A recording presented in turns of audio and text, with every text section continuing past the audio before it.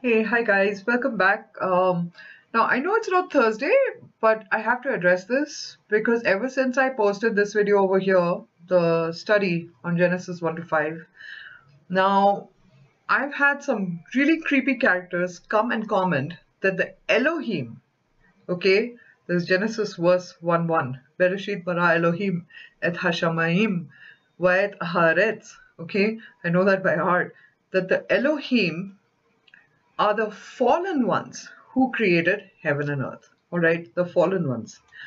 Now, I can't even begin to tell you how wrong that is. Okay, and they said this. Some of them genuinely believe this, that the Elohim are the fallen angels.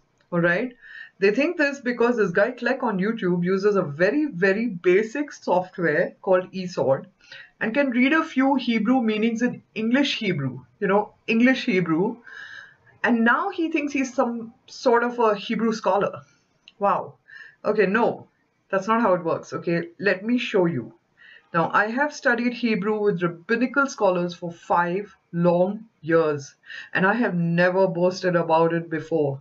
But, but, when these people presume to come and teach me Hebrew, it's just laughable because I'll tell you, if I give them one sentence in Hebrew, all right, just one sentence, all right, I bet they or their teacher Kleck won't be able to make head or tail of it without access to Google. Okay, they'll be scrambling around trying to figure out what it means.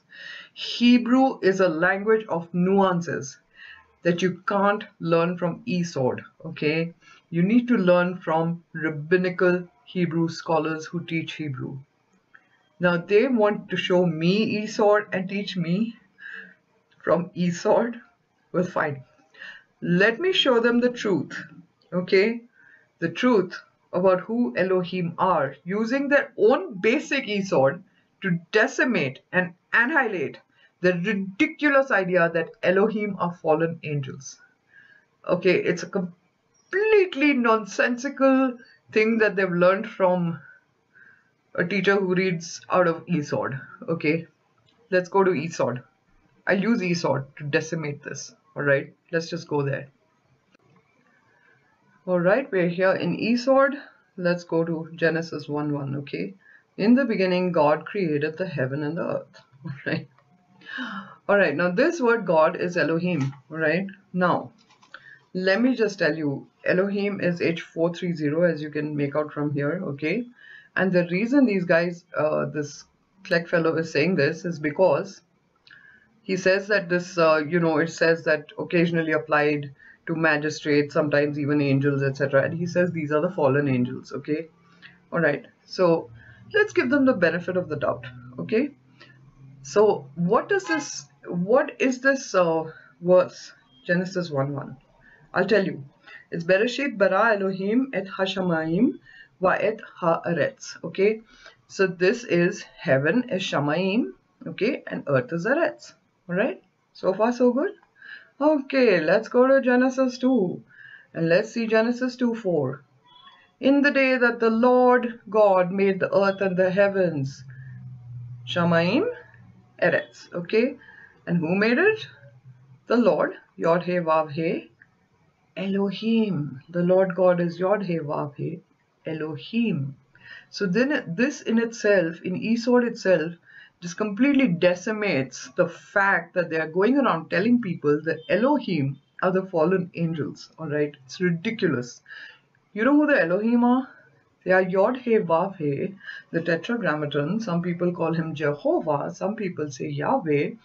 Actually, his name is spelled and pronounced in a different way. It's Yod He Vav He. It's the Tetragrammaton, okay? And he's the supreme creator, alright, the creator of heaven and earth. Alright, so here in Genesis 2:4, can you see clearly? This says what? Who created the heaven and the earth? Yod He Vav He, okay? Yod He Vav He Elohim. Wherever you see Lord God, Lord in capital, it's Yod He Vav He, and this God is Elohim. So the Lord God, that's Yod He Vav He, and his team is basically Elohim. Alright? This is from eSword itself. So these people who are saying the Elohim are fallen angels are, I don't know what to say to them, okay? You're using Esort to teach me Hebrew? Go to Esort, go to 2:4, okay, Genesis 2:4, and see who created the Shamaim Varetz, alright, the heaven and the earth, okay, and that's not all. Let me show you something else. Okay, now here's the slide that I've prepared, alright. What does it say? In the beginning, God created the heavens and the earth, okay? This is Genesis 1:1. Who created the heaven and the earth? Elohim. That's H430 I showed you in Esort. Who are the Elohim? Genesis 2:4 answers that. It's Yod-Heh, Vav-Heh and his team. Where do we have proof of this? Well, in Genesis 2:4, as I just showed you, and in Job 38:1, 4 and 7, verses 1, 4 and 7, okay? Also, we have the proof of this in Nehemiah 9:6, Psalms 19:1, Psalms 33:6, and the biggest proof is in Isaiah 37:16, okay? Now, wait. So Genesis 1:1 says, Bereshit bara Elohim et hashamayim va'et haaretz, and Genesis 2:4 says, B'yom asot Yod-Heh Vav-Heh Elohim eretz v'shamayim. This is basically on the day, B'yom, Yom is on the day, okay?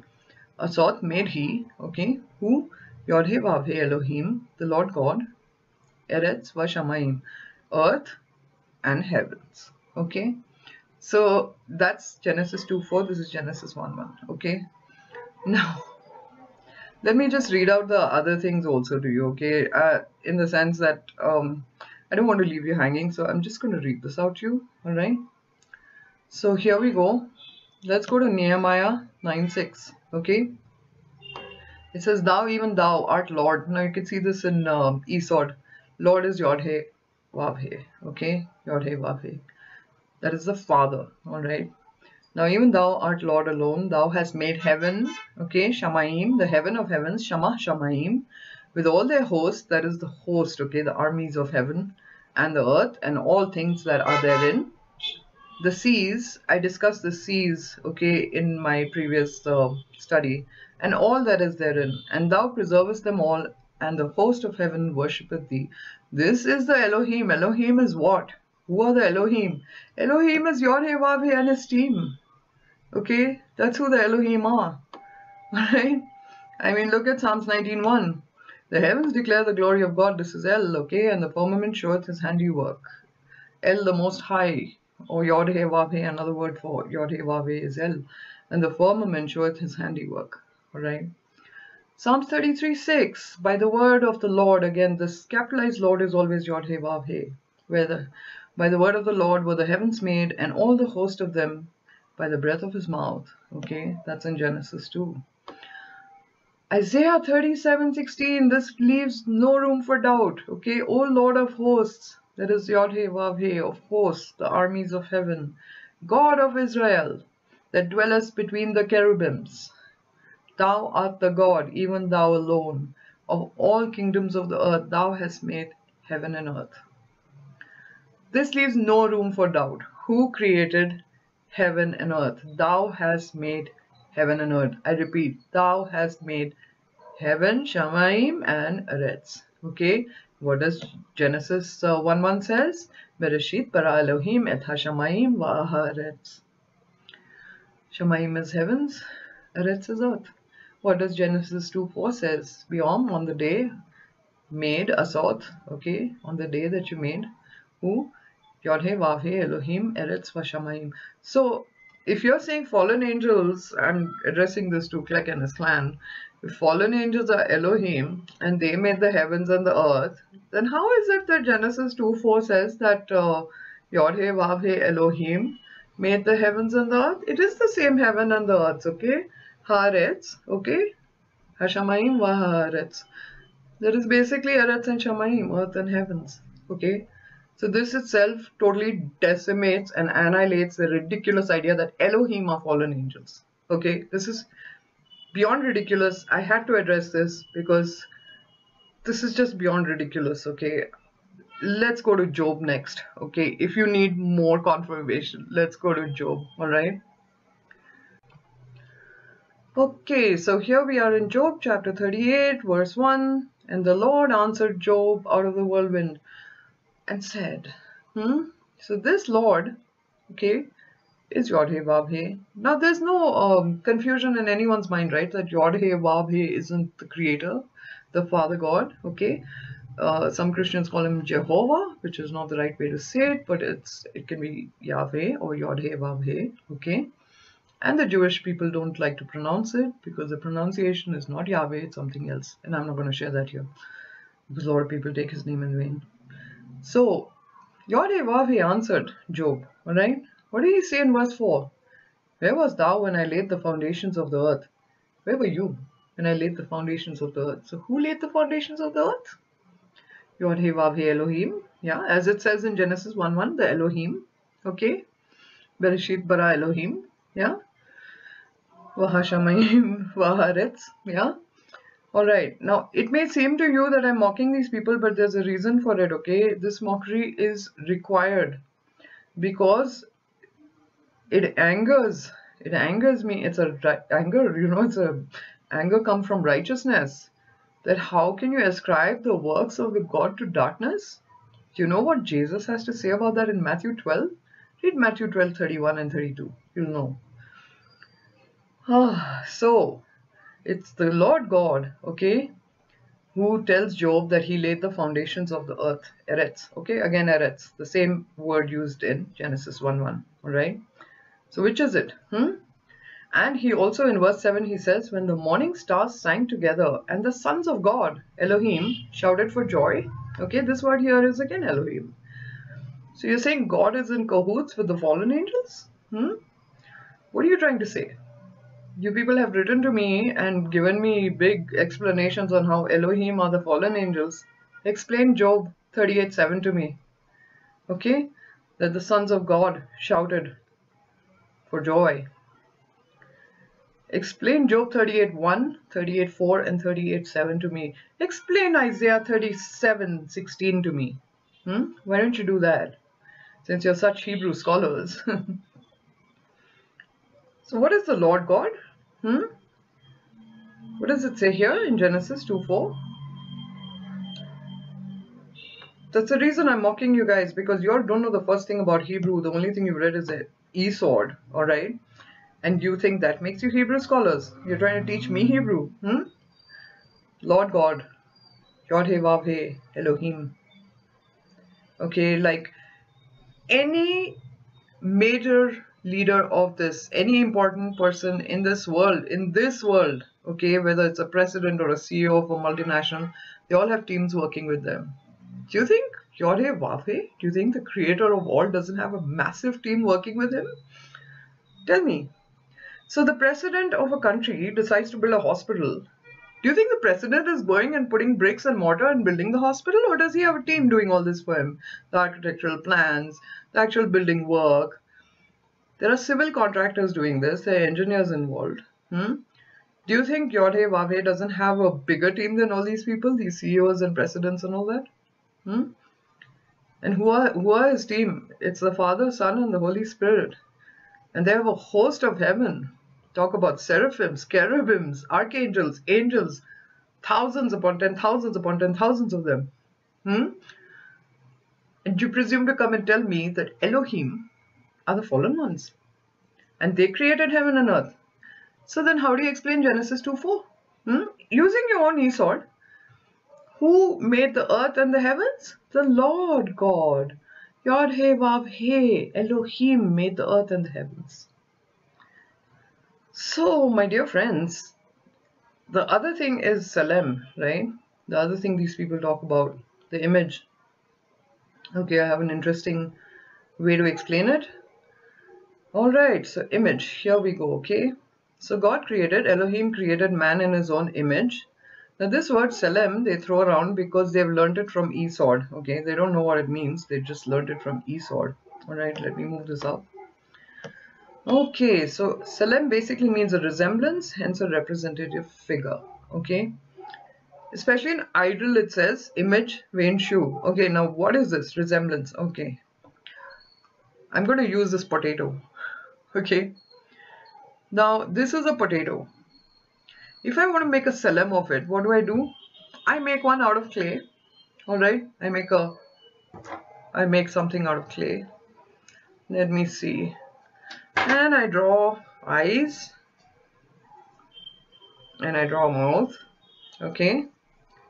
And let's say I made this out of clay. Alright. So here we have a potato and I want to make a salem of a potato. Okay. So I make this, stick a pole into it, and here this becomes the salem. Alright. That is what it means to say idol, because it's a resemblance to this. It's a resemblance. It's not this, but it's a resemblance to this. Do you get it? Now, Mr. Potato Head over here is a salem of the real thing, because it carries a resemblance to the real thing. Alright? Now I'm putting potato head away. Please don't learn from potato heads.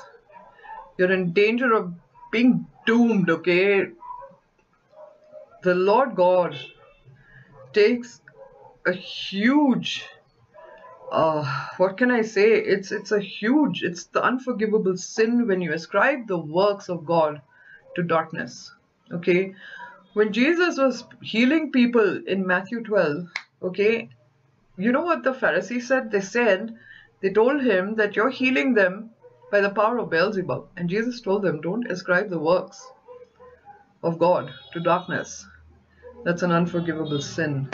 Read 12:31, Matthew 12:31. Resemblance, okay? So God created man in his own image, in his resemblance, alright? And Salem actually means your essence, okay? God created man in his essence, in his resemblance, alright? This does not mean potato head, okay? It's not the same thing. It can be referred to as this, or it can mean the essence, the resemblance, alright? There are many different meanings. Esau only puts these few meanings, but there are a lot of meanings to this word Salem, alright? And it has 17 occurrences. Image, Salem. Okay, so, I mean, don't go by people who read Esau and teach you. They're not Hebrew scholars. Trust me, I used to learn Hebrew from Esau long back, okay? Once I started learning from the rabbinical Hebrew scholars, there's so many nuances to Hebrew you won't believe, right? And as I told you, I've studied Hebrew with rabbinical scholars now for 5 long years. And these people are presuming to come and teach me Hebrew because they can read English Hebrew meanings in Esau. Please, give me a break, okay? So who created heavens and earth? Who created the heavens and the earth? God, Elohim. Who is Elohim? Let's go back to that slide. Alright, here it is. So who created the heaven and the earth? Elohim. And what does it say in Genesis 2:4? Meom, this day, okay, Asot made he, alright, Biyom Asot Yod-He Vav-He Elohim Eretz Vashamayim. And what does it say in Isaiah? Let's go there also. And just increase this. O Lord of hosts, Yod-He Vav-He, God of Israel that dwellest between the cherubims, thou hast made heaven and earth. So when you come and tell me that this Bereshit Bara Elohim, this Elohim is a fallen angel or fallen angels who created the earth and the heavens, you better know what you're talking about, alright? Because that's not how it is. Who are the Elohim? Elohim are Yod-He Vav-He and his team, which is mentioned in Job. Okay, go to Job 38 and see verse 7, where Yod-He Vav-He says that he and the sons of God, Beneo Elohim, he and his sons shouted for joy when the earth was created. Alright? So please don't come to my channel and presume to teach me Hebrew. Don't do it. Okay? Because showing you on this basic Esod, okay, basic Esod I showed you, right? And what does it say in Genesis 2:4? Who created the heavens and the earth? Yod-He Vav-He Elohim. Anyway, I'm going to come back with a bigger study from Genesis 6 and 7. Alright? That'll be on Thursday. Usual studies with Pearl on Thursday, right? So all I want to say is, I'm referring to Kleck and his clan, okay, Ku Klux Kleck clan. All right, how dare they ascribe the work of God, Yod He Yod He Vav He, all right, to the fallen ones? How dare they? How dare they attribute the works of God, Yod He Vav He, to darkness? I've just blocked all those comments and those commenters because they have no clue what they're talking about. They have no idea about Hebrew, and they presume to come and teach me Hebrew, right? Because they can read some English Hebrew words on eSword. Wow. Okay, so please don't go to such teachers. Avoid the potato heads. Please avoid the potato head teachers who were just teaching using eSword, and they have no clue. Like, as I told you, if I give them one sentence in Hebrew, they'll be scrambling to Google trying to figure out what it means. Do you know that? So don't come and try and teach me Hebrew, alright? Please don't do that. Don't presume and assume. And do not ever say again, all of you who have made the mistake of commenting on this channel, that the Elohim are the fallen ones, don't you dare ever ascribe the works of God, Yod He Vav He, to darkness. Ever again. Do you understand? Right. I'm sorry, this is anger, but it's an anger from righteousness. Alright? Never ascribe the works of God to darkness. Never. Well, anyway, God bless you, the rest of you.